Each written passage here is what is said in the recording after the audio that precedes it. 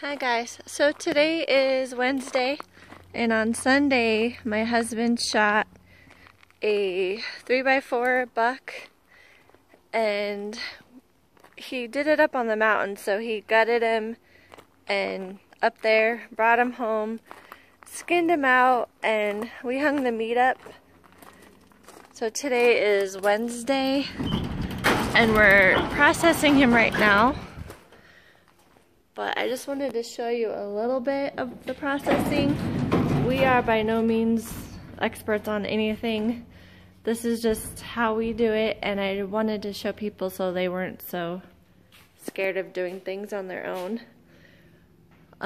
Some of the equipment that you have to have is, this is a homemade one. I think they're called stanchions. I'm not sure what they're called, but you have to be able to hang your meat up. And so all he did was skin it, used a Sawzall to cut it in half here, and we've already brought the one front leg in the house to start cutting up. And so next he'll just bring, I don't know if he's going to do one side or the other, but he'll just bring the next front leg, or what we usually do is just cut the rib cage part, just do the next easy piece of meat, and then bring that in the house and start cutting it up. The other equipment you have to have is just a really good sharp fillet knife, cutting boards, bowls to put the meat in. This is the hamburger bowl. You need a scrap bowl, and we're using a Waring Pro to make the hamburger out of. You don't have to, but we're gonna try making summer sausage, and there's recipes for doing this, but this is just easier. The casings, disinfectant wipes, and the Food Saver bags to go with our Food Saver. And then also bleach, and I like Dawn dish soap. Alright, he's going to cut the other front shoulder off, and we'll try to show you how he does it.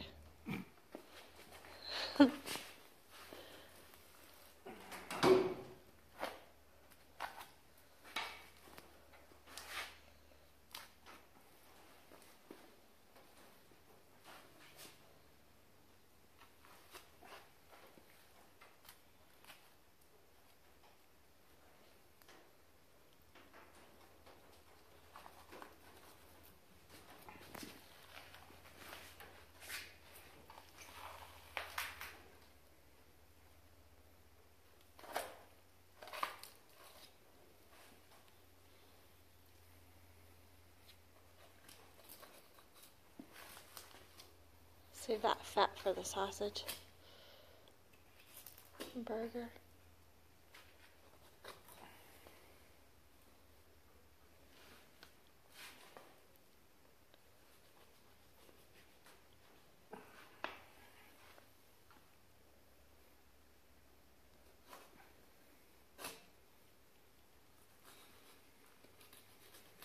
Alright, then we just take that whole thing in the house and cut it into little pieces.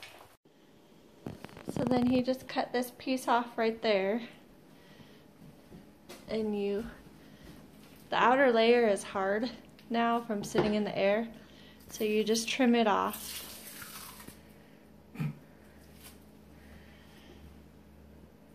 The hard piece goes in the gut bucket, which is another must-have.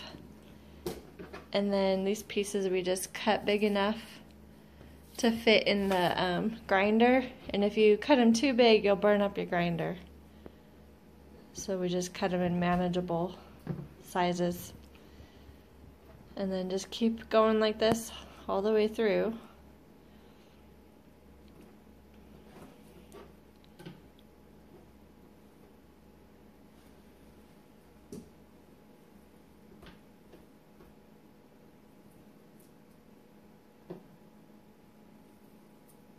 Anything that you wouldn't want to eat, just throw away.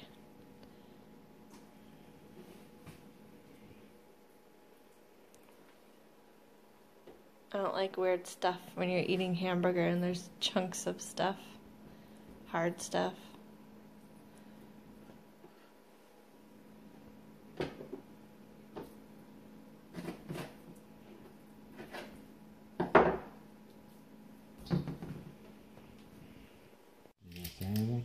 Okay, so next he's going to cut out the tenderloin, which is this right there.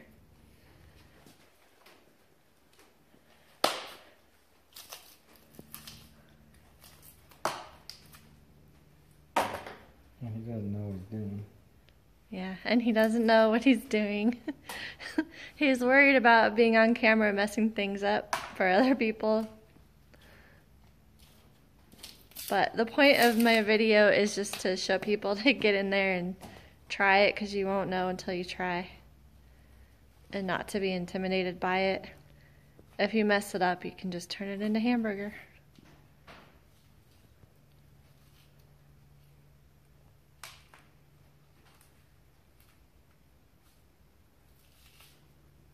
I'm just trying to expose it.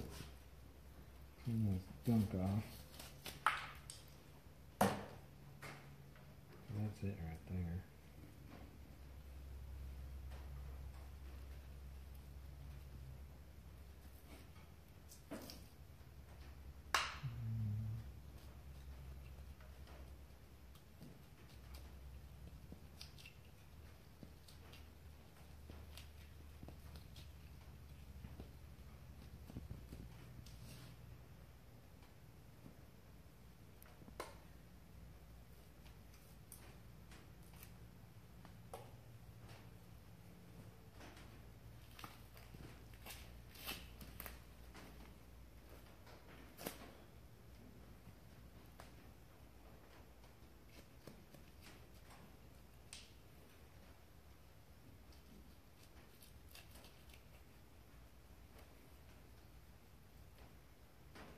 The tenderloin and the backstrap are the only parts that we really care about and try to do good. The rest of it, I think we pretty much make it into hamburger and sausage.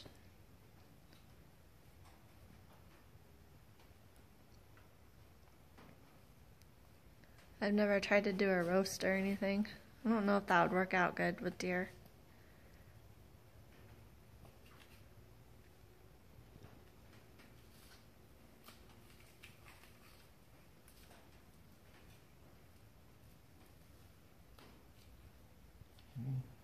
It's a good chunk of it.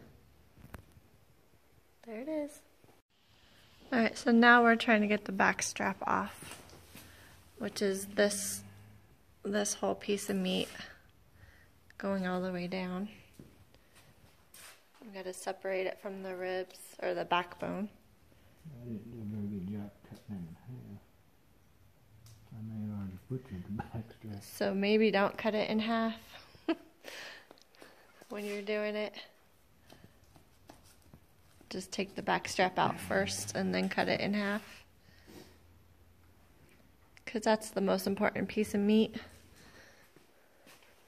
on a deer.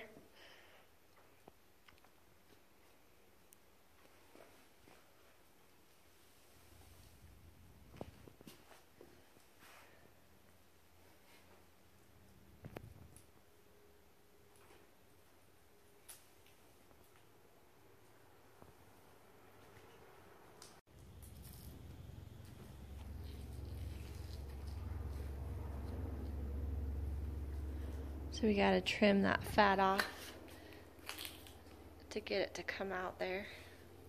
But this is the piece.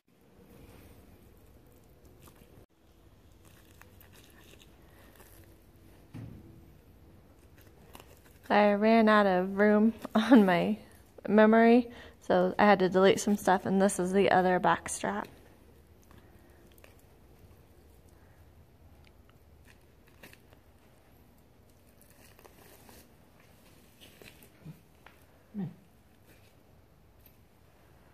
Yay! a little bit. But this is cut crooked too, though. I didn't cut them in half. okay. So this is the spot where it comes from, if you can see the whole thing.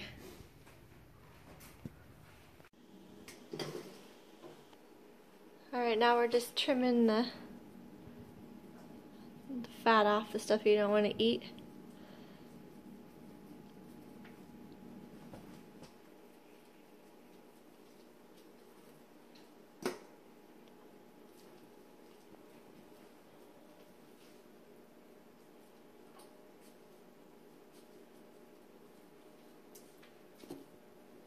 Alright, so this is the back strap cleaned up, and then you just cut it into little steaks.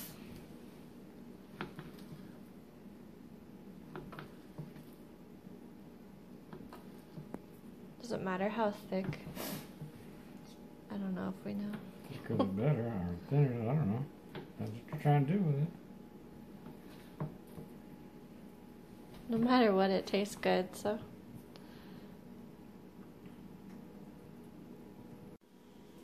Then we just do the same with the other one.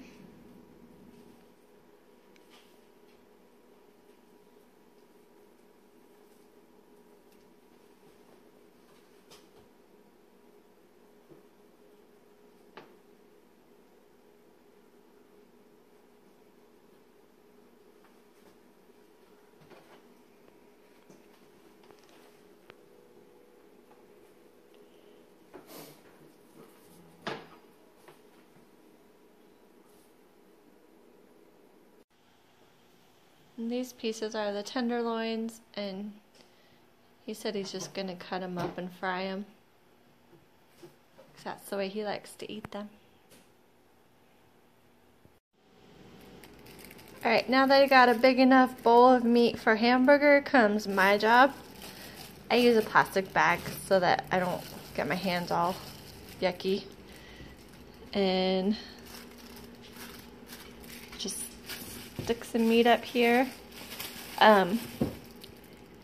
It's really easy to burn up these machines.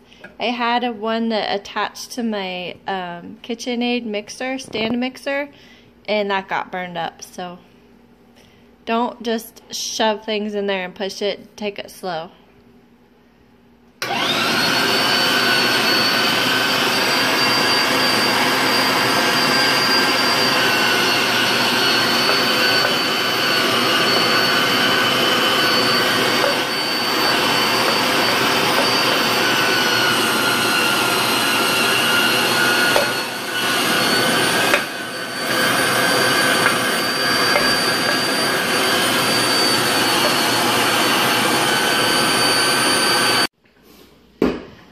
Okay, so he just cut, I guess, the rib cage, I don't know, the rib cage off, and we wiped the counter down with bleach.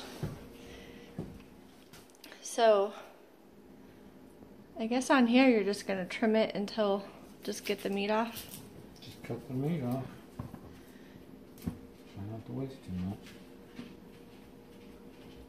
And then all of this bloodshot, see the coagulated blood? We cut all of that off.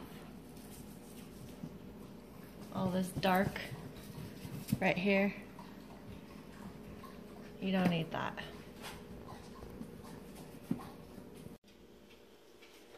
Alright, when my bowl of hamburger is full, then I start wrapping it. It's nice to have a kitchen scale, but you don't need it.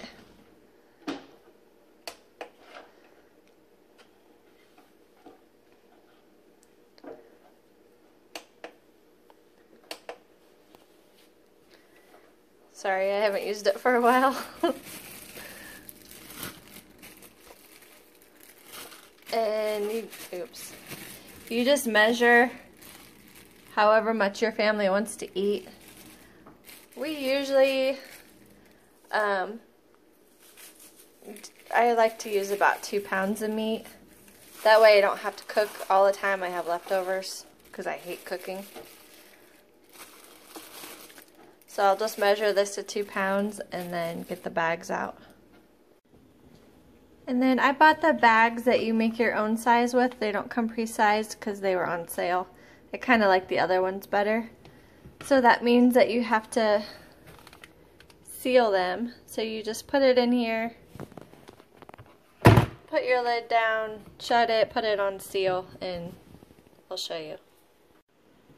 Well, that was next all bloodshot. Alright, it helps when you have this part longer than you need because it has to stuff down in here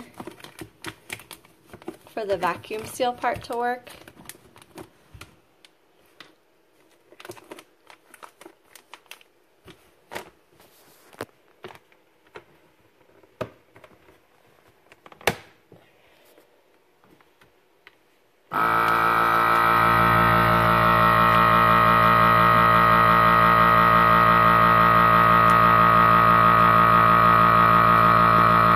Mine's broken, so it won't seal on its own. Usually it does, so I just have to push seal. And then after that, you just put a description on it and a date, and then stick it in the freezer.